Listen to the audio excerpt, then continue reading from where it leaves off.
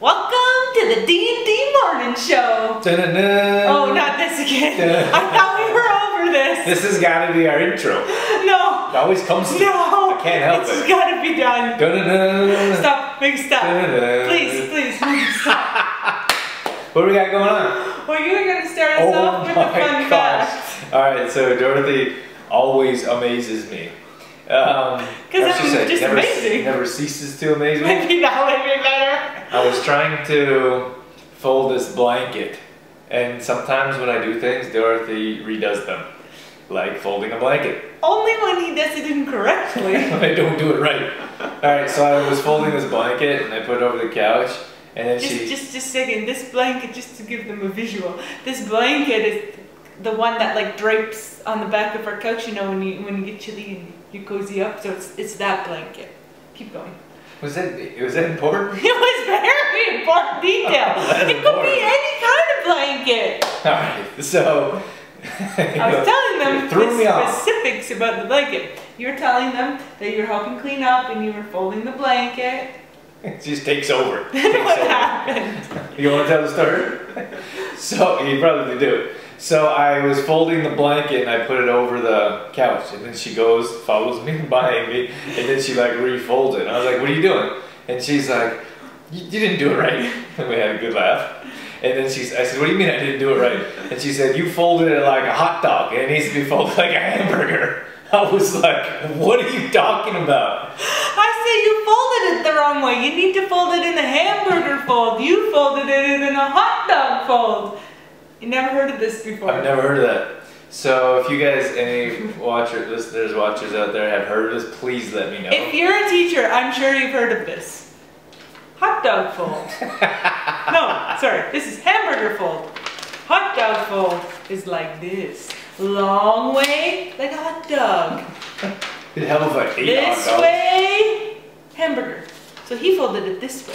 I needed it to be folded this way. Oh yeah, backwards. You folded it this way. Oh yeah, you said I need to be folded that way. I wanted it folded this way, like a hamburger.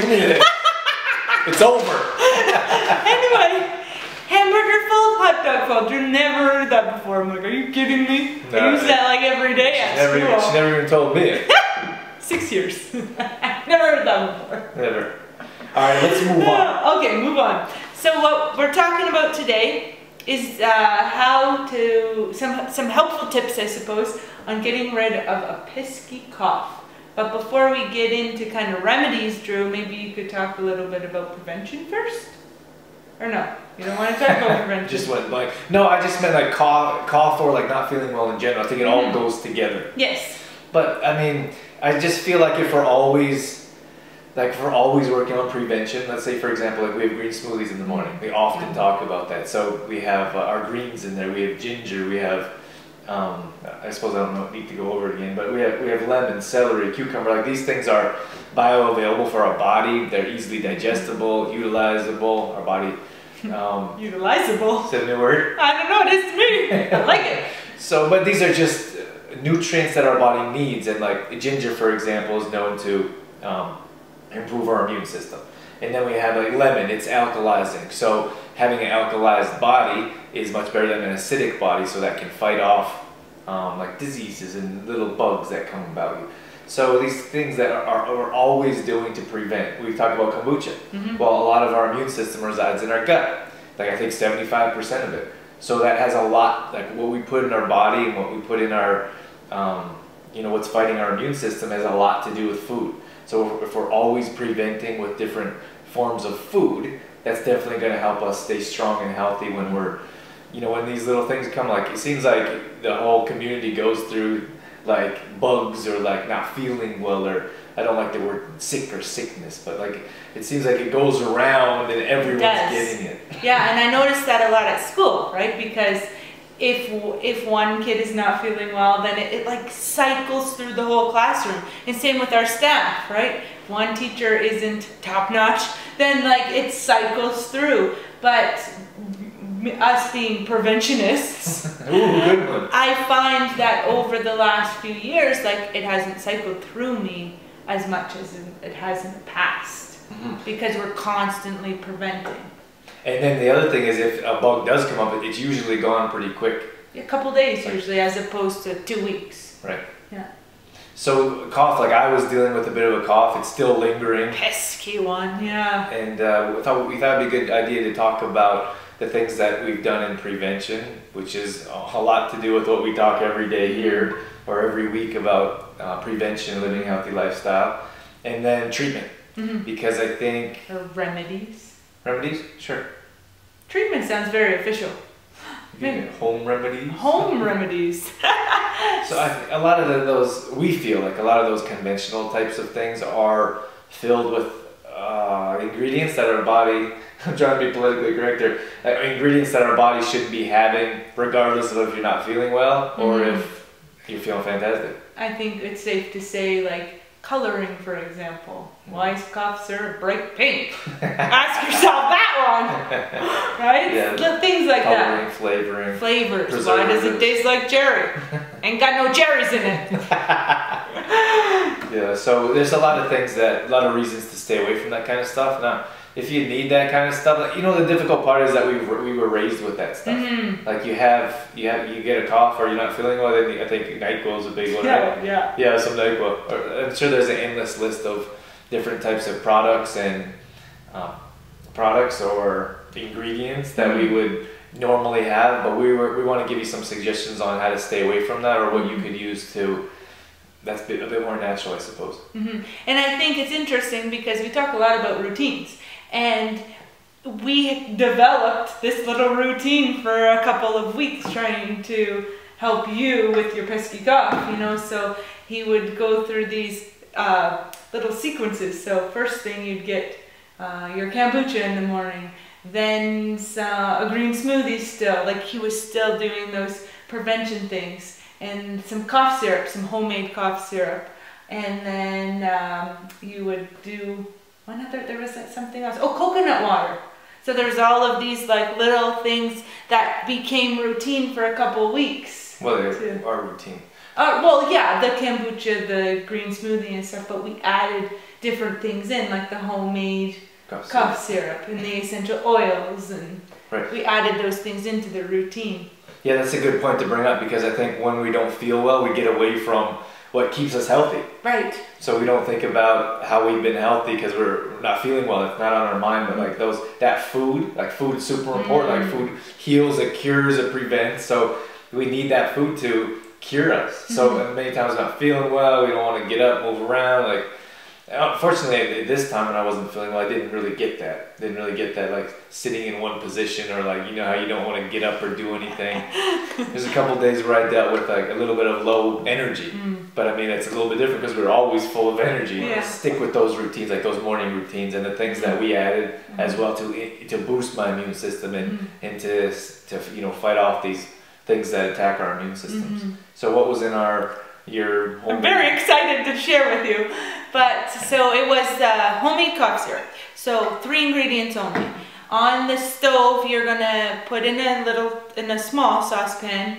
It was 1/4 cup of honey, and nice raw, like unpasteurized, local nice honey. And it was 2 tablespoons of coconut oil, and it was 3 tablespoons of fresh juiced lemon.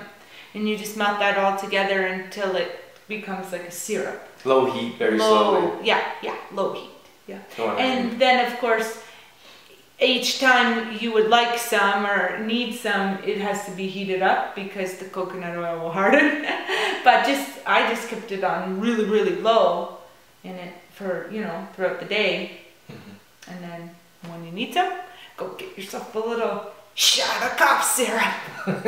Woo! Got a little excited there. Yeah, so those things like that, homemade cough syrup was something that certainly helped. Like extra water, so it's important to always stay hydrated. That's Dorothy and I were joking today that I'm feeling better, I feel more energized, and I just want to keep feeling better, so I'm drinking more water. And Dorothy and I were joking and said, I feel like I've been going to the bathroom every 5 minutes this morning. Every 6 minutes, yeah. So, but staying hydrated Staying hydrated is an important one. That's why we added in the coconut water.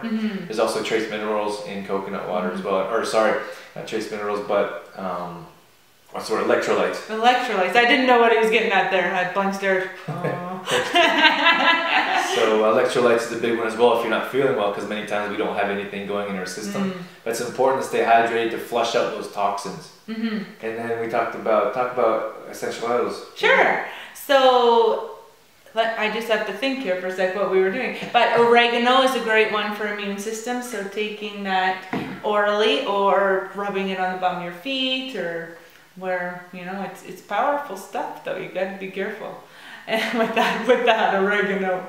And also throat, there's a blend out there called RC, and it's wonderful for nasals and chest, like all of this area.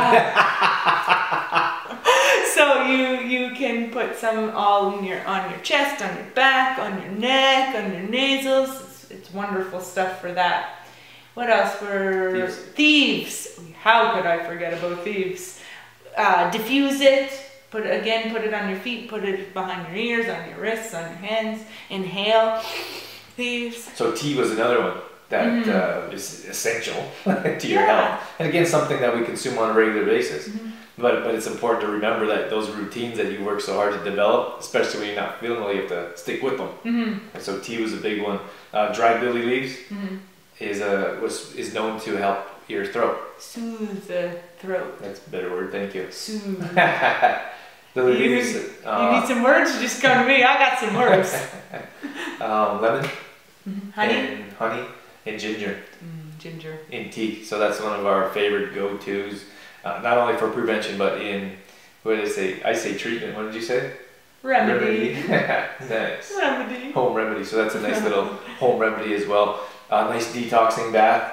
Definitely helped.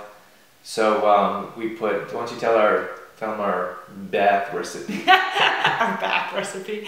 Detoxing bath recipe. Detoxing bath. So it's the pink salt. Himalayan salt. There you go. Wow. Need some words? I need some words now.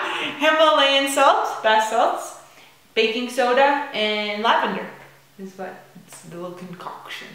So yeah. About half a cup of baking soda, a couple tablespoons of the bath salts, and then a couple drops of lavender. Couple drops of lavender. Put that on as hot as you can possibly handle it. As hot as you could stand. And then when you get out, you'll still be sweating, but you're sweating out those toxins. That has a lot to do with flushing our body out with those toxins through hydration with water, coconut oil. But then you sweat out toxins as well. So if you have a super hot bath with some of these little treatment suggestions, that'll make a difference as well. Yeah, very detoxing. That combo. Let's move on. What do we got? Let's talk about a recipe. That's your department. Did you like how I looked at him? Let's talk about a recipe. Blank stare. No idea. This one is so easy. It tastes so good. I think I made a batch or two. Go ahead. I'm not going to explain this one. Oh, no. I don't want to step on your toes. But this one is so easy. It tastes so good. Dorothy does most of the baking. I'm more like a stir-fried green smoothie type of guy. Yeah. So Dorothy takes care of most of the baking. So I helped out with this one. It's so easy. So sorry. Great one for a first timer. Only 5 ingredients in these peanut butter cookies, and they are, like Drew said, they're delicious. So of course you got CTP in there as your base, some honey or maple syrup for the sweetener, applesauce instead of an oil or a butter, and then you've got the peanut butter, of course, and some vanilla. So we do it super simple. Throw all of those 5 ingredients in the bowl and just stir it all up into a batter, and then ball them out. Yeah, you just take roll them into balls. Tablespoon out. Well, depending on how big you want your cookies. Tablespoon of the batter, and then I pass it to Dorothy.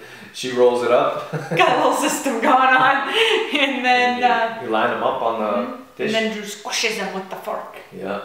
And then they go in only 8 to 10 minutes. They cook so quickly. Got to be careful because they do burn fast. So if you're just a few minutes even behind getting them out of the oven, they might be toast. Yeah, you just have to watch them. Just watch them. Yeah. So good. They're so easy, and they're healthy. I mean, like these ingredients that we use, these are things that our body needs and wants. These are quality nutrients. So you don't have to feel guilty by consuming an extra cookie or two. Yeah. Yeah, just watch out. I just thought of this as we were talking with the applesauces because they sneak stuff in the applesauce. So make sure you read ingredients on the applesauce to make sure it's hopefully just apples. Yeah, that's a nice way to replace oil, by the way. That's right. why you're replacing it. That's why we put applesauce. No oil, no butter, applesauce instead. Mm-hmm. Yeah. No refined sugar. No refined sugar. Yeah. So super easy. Easy. Minutes. Takes minutes because you throw 5 ingredients in a bowl. Mix Whip it up. 8 to 10 minutes in the oven. Like, I don't think... Like, that's the quickest snack ever. Does it get any easier? Does it? I don't think so. Yeah, speaking of snacks, like this is a nice little snack to take with you. So you take an apple, for example, or a banana, and then you take a couple of cookies with you, and that's a clean, healthy snack to increase your metabolism, keep your metabolism burning, and it's sweet, so you feel like you're having a treat. Well, it is a treat, right? Yeah.